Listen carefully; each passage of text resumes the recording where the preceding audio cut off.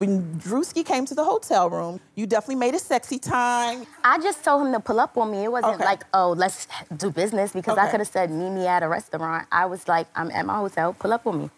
Cardi, you were there when when all of this was transpiring, and you said, this is the Harlem thing to do. What were your feelings about Bianca's motives? I mean, she knows that will bring her bad karma, and if she's willing to take that karma, then it's like, go ahead, friend. Like, you know, they not married, so it's like, it's a sin to be with a married man. There's nowhere in the Bible where it says that you can't somebody's boyfriend, like.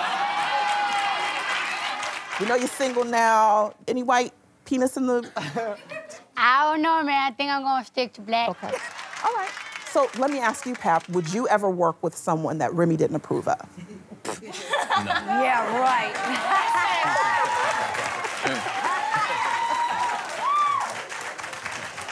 I really don't care, like, to be honest. Somebody like, oh, I'm gonna take him in. Go ahead, knock yourself out if you think you can. If he can be taken, then he's not mine to begin with. Now, Bianca, you recently released a T-shirt line? It just said, don't feed the birds on it. Okay. Are you selling this? Yes. How do you feel about her selling this T-shirt? I feel like this is how we feed the birds uptown. That's how I feel. That's how I feel. That's how we do that. That's how I feel. Thank you. I appreciate it.